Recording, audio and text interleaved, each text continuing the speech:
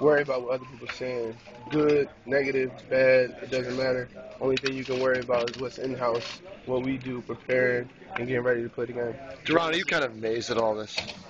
As far as the Super Bowl? That this story's gotten this big.